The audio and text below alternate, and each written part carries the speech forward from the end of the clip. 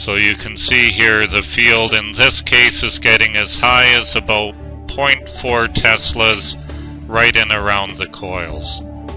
To verify the results that you're looking at, you can choose to do more advanced solutions with the solver. There are a variety of options available to you within the element menus. There is also a self-adaptive mode in the solver setup, but generally the best thing to do is to simply ask for a solution refinement.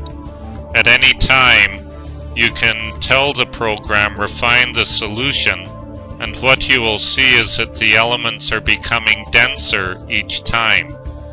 They are not just becoming denser, they are also starting to concentrate where they are most needed. So as you progressively refine the solution, you will see, for example, in the corner here, where the field will be changing the most rapidly, the elements are getting smaller than they are in other regions. With the solution refined, we can go ahead and do some of the same processing, such as the force on the volume, and compare the result we obtain with what we had before in order to assess how stable the solution is. So the answer has changed here from 167 to 185, or by about 10% by doing a couple of refinements. Other plot types that you can make include line graphs and various options with contours and isosurfaces. A contour plot will enable you to see lines representing equal magnitude B fields. So here you see one display of the contours. This display showing simply the lines themselves corresponding to the colors on the scale to the right.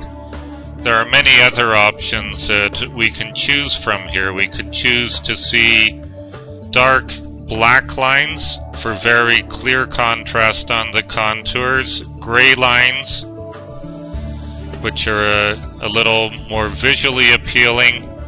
We can view as solid color bands, where each band now represents the range of field values, or we can present it as a gradient.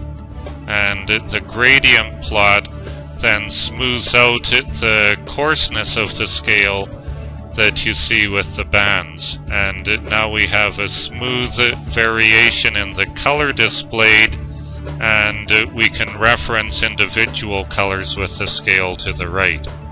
We can diminish the number of divisions if we wish without affecting the quality of the plot. Finally, there is also an option to use either a linear scale or a log scale for the display.